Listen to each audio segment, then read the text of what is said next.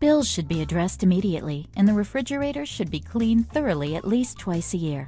Before cleaning, wake up the display. Press the on-off icon to turn off the cooling system and dispenser functions. Disconnect from the power supply.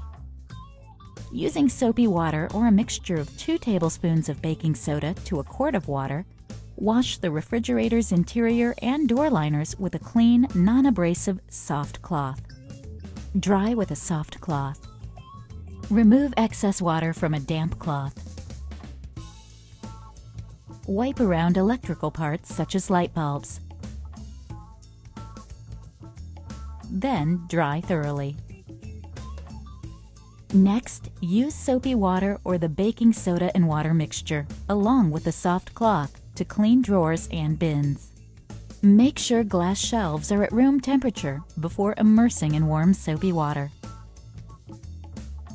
To remove stubborn stains, use a dishcloth soaked with ammonia. Then, rinse thoroughly with clean water. Dry with a soft cloth. Vacuum dust from the front of the tow grill. Replace bins, drawers, and shelves. Restore power to the appliance. The appliance turns on automatically. However, the power failure message will be displayed and the alarm sounds. Touch the alarm icon, turning off the alarm. Never use chlorine-based products to clean stainless steel or plastic parts and components. Chlorine-based products may damage the appliance's finish and discolor plastic parts.